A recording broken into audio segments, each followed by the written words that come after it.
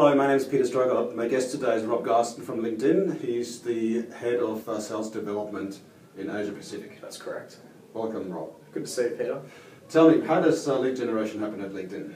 So we have three teams kind of that look after leads. So marketing obviously generates them. My team qualify both inbound and outbound prospects, and then we pass them over to our sales team. So really three teams are around to involved to get to our prospect. All right, and how does it work? Talk us through the steps. Yeah, so our sales teams and marketing will work together to segment our customer base, use our data to make sure that we have the right message going to the right people. So LinkedIn uses LinkedIn? Yep, LinkedIn uses Surprise. LinkedIn data. I know. I think a lot of companies would envy the data that we have available to us. I bet. But it's really to make sure that the products we have are the right fit for our customers and that we can be of help to them. So then marketing will generate the campaigns to the customer base with the messages that will resonate the most with them. That will obviously generate inquiries. And we have a pretty sophisticated back-end software tool that we've developed that will filter out those leads that are most likely to convert, so based on historical data. So at this point I want to ask you, how do you know what messages resonate? Do you test those and do you use LinkedIn for that, or what? It's a little bit of A/B testing with campaigns, it's a little bit of market research, so it's kind of a combination of everything. So we've got a biz analytics team that's segmented our market in terms of companies' propensity to buy, and then of course you look at within the companies who are the most relevant decision makers to contact and what message resonates with different decision makers. So kind of standard marketing, really, you know, targeting, segmentation, absolutely, positioning, I think the difference is just our richness of data and the sophistication that we put behind it. I'm envious.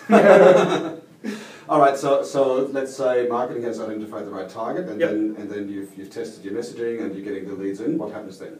Yeah, so the leads go through our filtering tool to make sure that, you know, with any campaign that can go viral, right? So you want to make sure that the leads that my team deal with are the highest value. So our leads come in, we qualify them for our sales teams, and you know, if budget authority need timing is achieved, then my team will pass it over to the sales teams. And that's about it. Is that it? I mean, in a nutshell. Yeah, because normally what you'd say and what I advocate in my book as well is that there's feedback from the sales force then back to sales, saying, you know, this works for us, this doesn't work for us. So, sorry, I neglected that. That's to generate the prospect. But I think it's really important. We have weekly meetings between sales and marketing. Weekly? Weekly. I think it could be fortnightly, but weekly works for us. Because we do have so many campaigns and our data is so real time, we are able to, you know, analyze campaign effectiveness pretty quickly. And it enables us to either stop campaigns or to rejig who we're targeting or change the messaging, which if you think about it, and this is where my team feels either the pleasure or pain the most, is we have finite resources to qualify the leads. So we want to make sure that we have the highest quality prospects coming in. And that's not something you want just to have a campaign out for months on end and continue to get bad quality leads in. So being able to change messaging or targeting on the fly is really important. Okay, so that really means that you are listening to your sales force, and the sales force actually has input into the marketing process and the messaging and so on, so you can fine-tune in collaboration with each other. Yeah, and I think, you know, our marketing often starts quite high level, so we'll target a pretty broad set of customers, and then based on sales input, we'll work out that, you know, this broad message only works for this segment of customers. We need to, you know, go 2 or 3 levels down for these different sets of customers. Okay, so we've talked about how we get the quality. Then in terms of the quantity, organisations I work with, they tend to get no more than 20% of their leads coming from marketing. The rest is self-generated by the sales force. What's that like for LinkedIn? It's a little higher from marketing.